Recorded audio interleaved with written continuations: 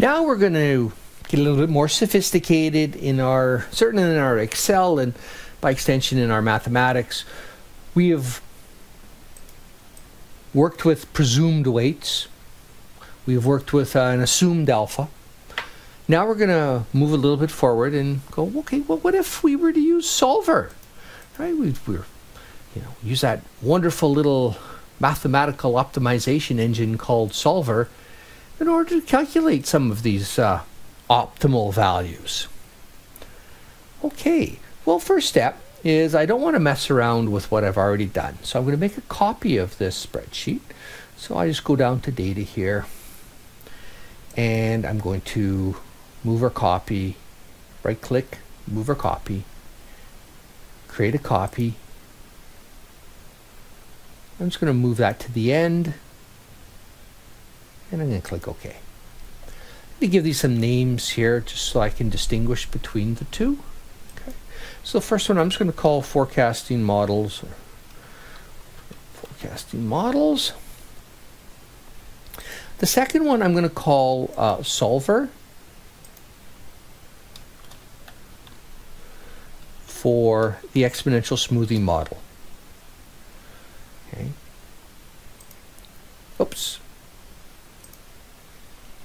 So on the solver for exponential smoothing model, this is now what I'm going to work with. I am going to try to minimize the mean squared error. I have everything all done up. So this should be pretty quick and easy. Just have to incorporate the basics of solver. Okay, so let's roll on through with that. Okay, so we're going to go to data. We're going to pick solver, data, and then solver. Objective cell must be an active sheet on the worksheet. Yes, absolutely. Good stuff. It must be. Set objective is we're going to set that objective to be mean squared error. We could have picked MAD, and we'll do MAD when we get a weighted moving average just to show that there's nothing magical about mean squared errors. We want to minimize. So make sure that min button is clicked. We do not want to maximize error. Easy to forget the min button. So minimize that error. What are we changing? All we have to change alpha, right? It's the only thing that is in that formula that's changeable. You know, demands are demands. Forecast is dependent on alpha and the demands. So the thing that we can change and optimize is the alpha. Subject to what constraints? Well, the first biggest constraint is that alpha, I select that cell, must be less than or equal to 1. And I'm going to click OK. Now, I know it has to be greater than or equal to 0. However, there is this little box at the bottom, make unconstrained variables non-negative. As long as I leave that checked, I have essentially made it greater than or equal to 0. If you're working with an older version of Excel where that box doesn't exist, then you'd come up with you do another constraint and just add constraint and then make that greater than or equal to 0. And we're going to keep this as GRG nonlinear. You may have remembered when you were doing linear programming in Finance 113, we used the simplex method, which we will revisit again when we get to constraint management. Here, exponential smoothing models are not a linear model. So if you were to try to use the simplex linear method, an error message would come spitting out at you. Okay, so you can keep with GRG nonlinear. And then I click solve. And good, no errors. This is awesome. We'll keep the solution. And we see that our optimal value, 0.573814. Right? Mean squared errors, 15,470. How did we do previously? Just went to the other spreadsheet. 15,710. So errors went down. This is great.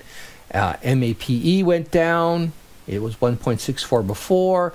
It's 1.61 now. Even MAD went down. So everything suggests that this is a better model than what we had before. Okay.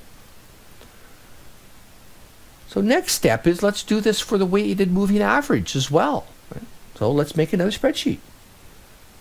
So I'm going to go back to the original forecasting models one. I don't want to mess around with, I like it. I've got all my solver stuff all the entries in for the exponential smoothing model. I don't really want to mess around with them just in case I want to go back and adjust something.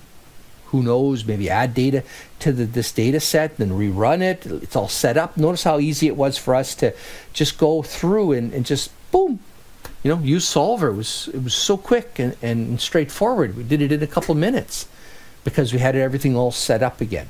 So back to the original forecasting model. We'll make another copy. Move a copy. I'll move this to the end. Create a copy. Click OK. I'm going to put it in front of sheet 2. That was a boo-boo anyway. Going to give it a new name. Let's call this one Solver for the weighted moving average. Okay, so now I'm working on the solver for the weighted moving average formula. Okay, so now let's we'll do this weights and we'll optimize it for MAD. Okay. Now we have to introduce a constraint in this regard, right? These weights have to sum up to 1. Now it was kind of easy to work with when we were given weights, right? We could just do it by inspection. But now we need to actually program that in there. So we're going to go equal to sum bracket, highlight all those weights, close the bracket, and then push enter, right? So we have a restriction. The weights are summed up to 1. Everything's cool. It was cool when we ran it. Now, because we're going to be changing these weights, so let's maybe give it a little different color here. Changing it. And take the color off of the exponential smoothing model because we're less concerned about it. And we're going to optimize MAD in this regard. So let's give that one a little bit of special to us color. And I'll just take the color off of the MSC from before. Right. So now we're just focusing in on the weights, which we will determine, and we'll watch to see how that MAD changes. So after that, it's the same process as we did before. We go from data to solver. Objective function. Okay, gotcha. What's our objective function? Okay, in this case, we're going to minimize the mean absolute deviation. Objective set to min. This is great. The variables that we're going to change are the weights. Subject to the constraints, those weights have to add up to 0. So this value here must equal to 1. Sorry, the weights add up to 1. Okay, so that's very important. Each individual weight has to be greater than 0, but we tackle that with the make unconstrained variables non-negative. Okay, so no weight can be negative. As long as this box is checked, that won't happen. If for whatever reason you're working with a version of Excel that doesn't have all that on there, then you would add a constraint where you'd highlight all those cells and you would just set them to be greater than or equal to the constraint of 0. Okay. And then we click solve and we wait. Ooh, we get some answers.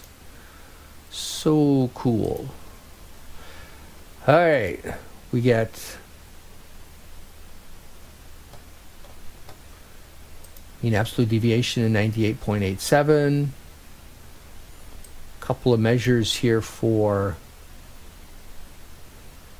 weights. This weight is so small with that e to the minus 15 that we could almost consider this to be 0. And in fact, let's just we'd consider it kind of, let's see how it messes up our damn numbers. Yikes. Okay. We would functionally consider that to be a 0 number. And then, so the weight would be about 0.14, 0.86. And so we see that the two most recent periods are the ones with the heavier weights. Interestingly enough, it seems to be a little bit of a lag there, right? The most immediate period doesn't have the biggest impact, but that period after, ooh, that's where we see the impact. It's almost like something happens and then it takes like an extra day for people to respond to whatever changes occurred. So that's kind of a pretty interesting little result there.